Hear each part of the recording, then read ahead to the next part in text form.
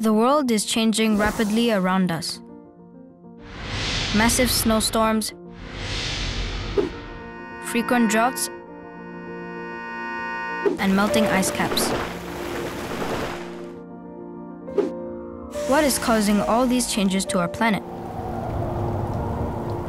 Climate change. Some gases, such as carbon dioxide, prevent thermal energy from escaping. They are known as greenhouse gases. While they trap heat and keep our planet warm, an excess of greenhouse gases is causing the Earth to overheat, leading to climate change. This buildup of greenhouse gases is a result of human activities over time. One of these activities is deforestation. Trees are cut down to create products that we use every day.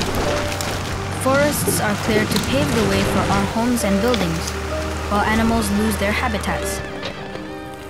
Sometimes, these forests are destroyed by burning, which not only releases more carbon dioxide into the atmosphere, but also leaves fewer plants to absorb carbon dioxide back from the atmosphere through photosynthesis. At home, we often use televisions, air conditioners, and other electrical appliances that consume a lot of energy. This means more fossil fuels are burnt to keep up with our excessive use of these appliances.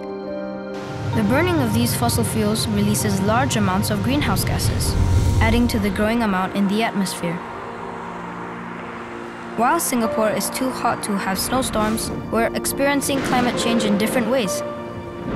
Heavier rainfall has been recorded over the past few years, which have led to major flash floods.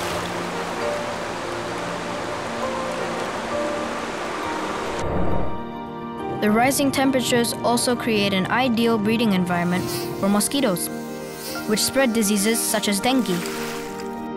The Earth needs our help to combat climate change before it's too late.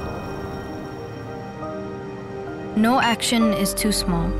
We can reduce our energy consumption, increase our usage of public transport, use reusables instead of disposables, and recycle whenever we can.